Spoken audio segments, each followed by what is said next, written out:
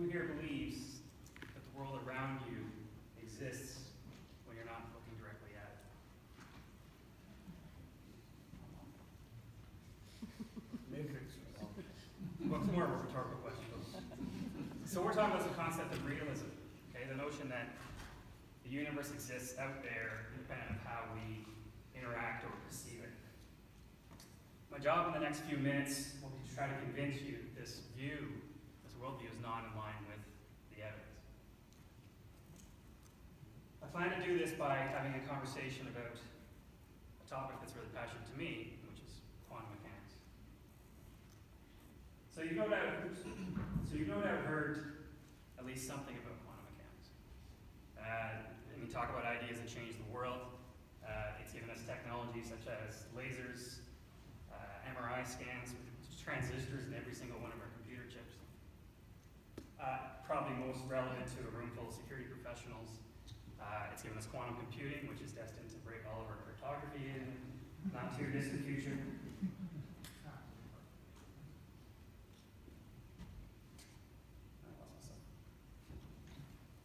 So you may have heard quantum in this context, but how much do you actually know about the science beyond the buzzwords? So quantum deals with the world of the very small, atomic level and things that make up atoms. Now, about 100 years before the advent of quantum mechanics, physicists thought they had a pretty good idea of the wave nature of light, as demonstrated by this dual slit experiment. So what you have is a source of light and a barrier with two slits. And the slits are meant to really just ensure that the light only comes through one of two paths. And then you set up this detection wall here, and you gather the result. And what happens in the case of light is, being a wave, it propagates through both slits, generating in effect two waves. And then those waves fan out, and they interfere with themselves. Areas where a peak of one wave meets a trough of another wave will cancel out. And where a peak meets a peak, it'll reinforce. So at the detector screen, you get these bands of light and no light. And that's called interference. Here's some more examples of interference patterns. The key point is that when you see these bands of light and no light, that's characteristically a wave phenomenon. Okay, so what? Well, what if we try to do this with particles? So imagine basketball. So imagine you have a wall and two doorways. That's a wall over there. Wall with two doorways. And you're throwing basketballs at the wall. The basketballs that made it through these openings, these two doorways, you'd expect it to go pretty much straight through the opening and clump at say, our detector wall behind in two distinct clumps. Obviously, you wouldn't see bands, you wouldn't see any of the interference you'd see. So what actually happens? Good. This is the dual slit experiment for electrons. This video is, remember that electrons are a fundamental component of atoms. And we're taught that electrons are a distinct particle with a distinct position in space. And what you're seeing is the electrons traveling through the double slit and landing on the detection screen. You eventually see a pattern emerge. You should be able to see a pattern emerge. It's an interference pattern. But interference is only supposed to happen with waves. This is another picture of electron interference where you can clearly see the bands where the electrons hit and bands where they don't. So this should seem peculiar. Somehow an individual electron travels through this experiment where there's two slits, two paths, and creates this wave-like interference pattern at the other end. So the next logical thing to do is to say, well, okay, which path did it travel? So you could do this by setting up a camera, which will definitively tell you whether the electron goes through the left slit or the right slit. Now the problem is when they do this, when they perform this experiment, something another peculiar thing happens. You don't see interference anymore. The electron travels through in straight lines, much like in our basketball example, and clumps in two distinct clumps, as you'd expect a particle to do.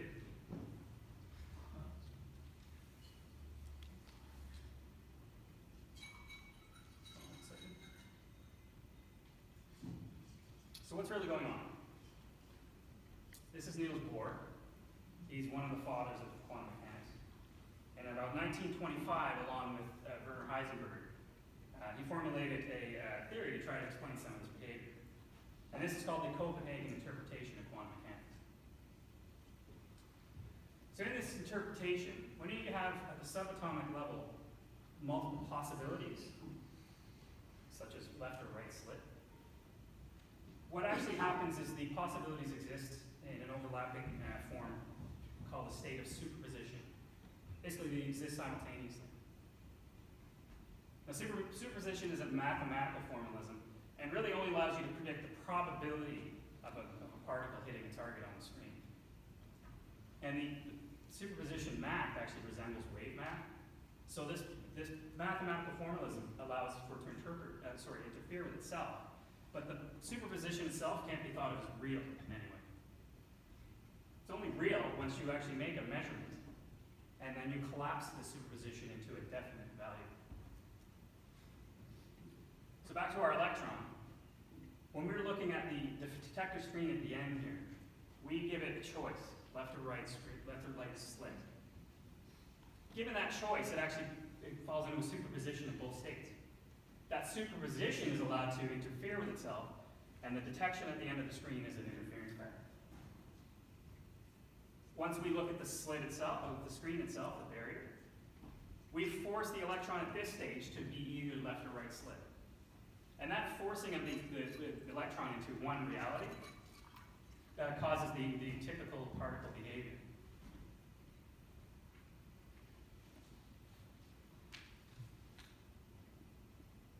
So, I should say. So this gives us the spark that we saw in the video. In other words, how we measure the electron changes the outcome. Bohr summed it up as follows. When we measure something, we're forcing an undetermined, undefined world to assume an experimental value. We're not measuring the world, we're creating it.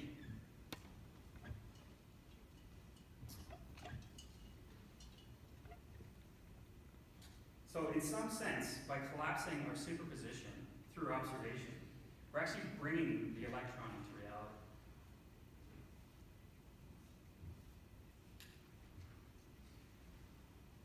But who can perform a measurement? And how does it have to be a person? Can it be an animal, a monkey, or a cat?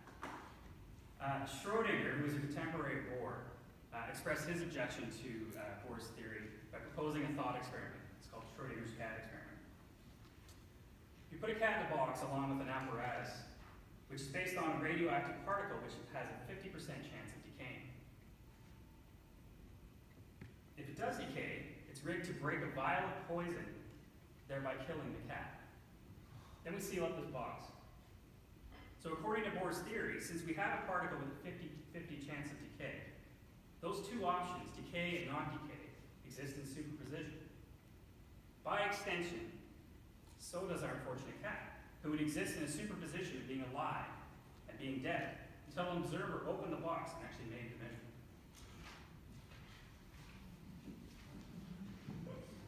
So Schrödinger's proposal was intended to show the absurdity of the Copenhagen interpretation. And Schrödinger wasn't the only one convinced that there was issues with quantum mechanics. Einstein famously has this "God does not play dice with the universe" quote. Of course, Bohr had a response to a suggestion for Einstein as well. But it gets weirder. In the late 90s, a modified version of the dual slit experiment was performed. Now, don't let this picture intimidate you. Grab my quantum pointing device. Along the top, oh, is this going to work? I don't have a quantum pointing device. Along the top of this experiment is the familiar dual slit experiment. You have your source. In this case, it's a laser shooting photons, which are particles of light. You have your double slit, and you have your interference screen, where you would see an interference pattern or a clumping pattern. What makes this experiment unique is you're able to, with photons, split to two identical photons at each slit. So you create this pair of identical photons when a photon comes through a slit. One of those pairs goes up into the interference screen and we have our typical experiment. But the cloned pair, the second pair, comes down into this measuring equipment in the bottom here. This can tell you which detector, so it's similar to the camera on the screen, it can tell you which slit the photon actually went through, the A and B detectors here. So as usual, if we turn on this detection and we run this experiment, we destroy the interference pattern and we get the clumping that you can see with particles. If you turn on the detection, if you turn off the detection, the interference at the top is a typical wave interference pattern. But there's a catch. The experiment is set up such that when you turn on the slit detection, the top photon always hits the interference screen first.